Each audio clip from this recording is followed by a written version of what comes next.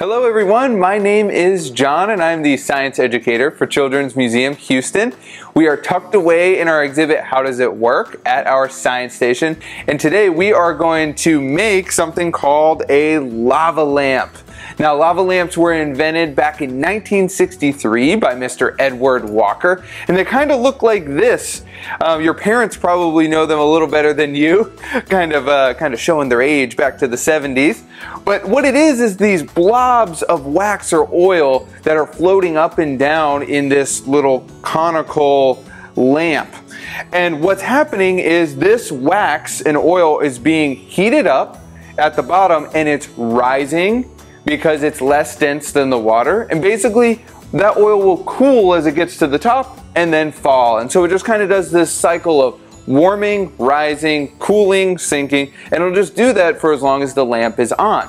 Now we're going to be able to make one of these just using a couple at-home materials. So let's get started. To build our at-home lava lamp, you'll need a bottle with about a fourth or a third filled with water. You'll need vegetable oil, enough to fill the remaining part of the bottle. Some food coloring, whatever color you want your lava lamp to be, red, green, blue, yellow. And then our magic ingredient will be Alka-Seltzer, and then we'll be all ready to build our at-home lava lamp. With our bottle filled till about a third or a fourth, you're going to take the cap off and we're going to add our food coloring. So whatever color you chose for your lava lamp, I chose red. We're going to add a bunch of drops and then we'll kind of swirl it around to mix it up. Might add a little more. So it's whatever color or shade you want. So now we have our red water. Then we're going to add our vegetable oil. So in this part, be very careful and don't spill it like I just did.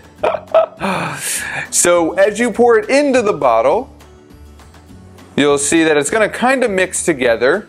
So we're going to have to give it a little bit of time to separate. And the reason oil and water stay separate is because of the molecules. So water molecules are attracted to water molecules and oil molecules are attracted to oil molecules. So they stay separated. So we're going to let all these bubbles kind of sink out. And then we're going to add our Alka-Seltzer. So this is a little tablet that will dissolve. So we're going to start with about a half of one. We're going to continue to let these bubbles settle. The longer you wait for it to settle, the better result you'll kind of get.